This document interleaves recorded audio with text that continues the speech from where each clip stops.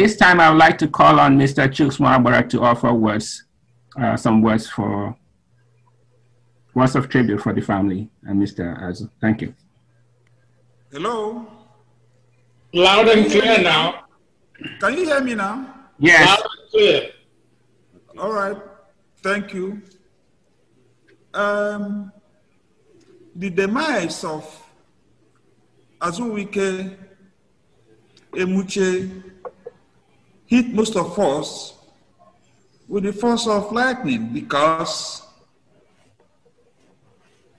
he was such a major figure in the activities of our class. From the inception of our former come together in 2016, Azu was there and played a prominent role. Azu, at the behest of Azu, we had the first class mini summit in Abuja, where he showed everybody his love for our class. At every major point in the evolution of our coming together as a unit, Azu was always there. He has touched the lives of many of our classmates and others beyond without much fuss, without much making of noise.